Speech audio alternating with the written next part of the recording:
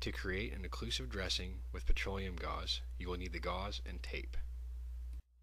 Open the package with the provided flaps to expose the petroleum gauze.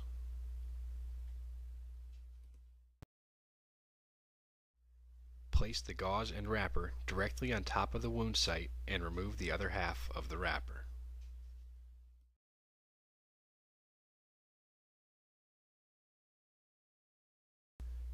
Use tape to secure 3 sides of the bandage to the casualty's chest. The 3-sided occlusive allows pressure to escape the chest cavity, preventing the onset of a tension pneumothorax.